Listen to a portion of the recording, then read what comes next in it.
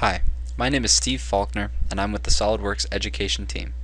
Welcome to another video in the SolidWorks BAJA SAE video tutorial series.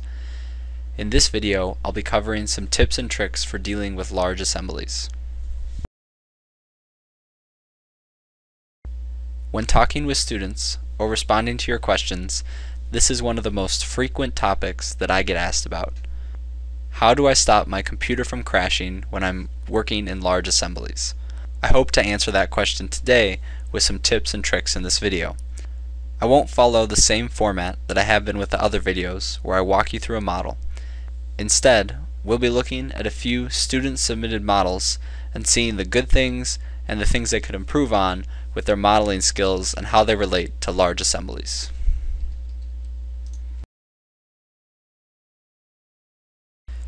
The best way to immediately impact large assembly performance is to set up the software correctly.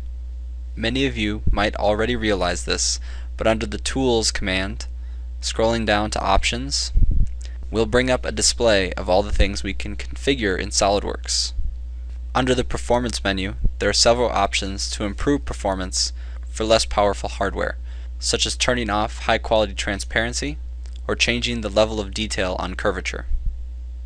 You'll have to play around a little bit to find the optimal settings for your system. Under the Assemblies tab, you'll find the area where we can configure large assemblies. The most important part here is selecting how many components are required before SolidWorks goes into large assembly mode. By default, this is 500. If your full car model doesn't have this many parts, or you're on older hardware, you might want to bring this down to a lower number.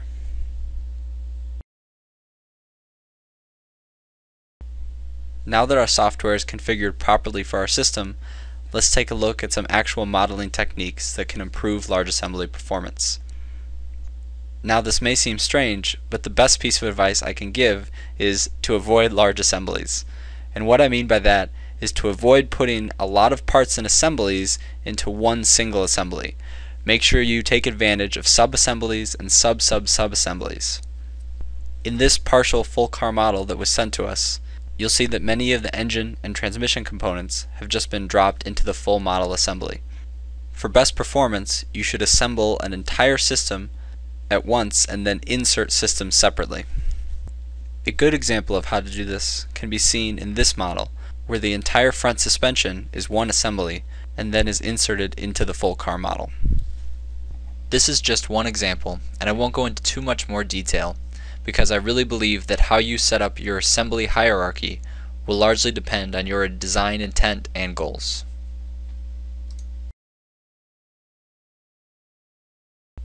The third tip is to take maximum advantage of configurations. When working with models that can be complex or represented as simple parts, remember you could just make a configuration for each.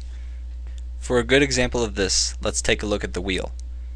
In this model of the wheel, there are two different components, and each is fairly complicated with many complex surfaces. This is another model of the same wheel, but modeled to the absolute minimum as a single part with only a few features.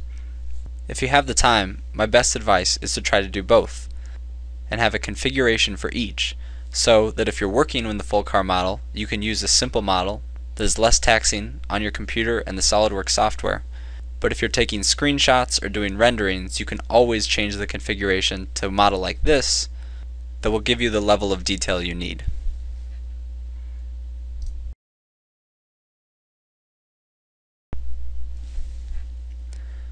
The fourth tip is to confine and constrain every single thing in the model.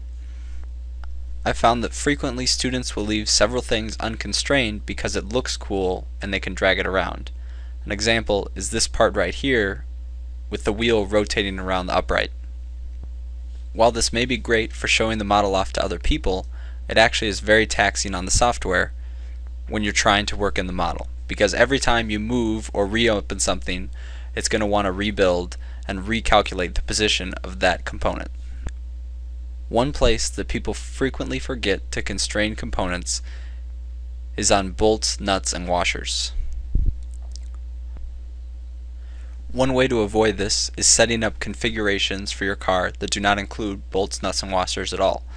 If this is important to your design process, you may or may not want to do this, it's up to you. But if you are including bolts, nuts, and washers, make sure to fully constrain them. Often people will constrain them into the hole and against the surface like this, but the bolt is still able to rotate axially. This is just another unknown variable every time SolidWorks has to rebuild or reopen the assembly.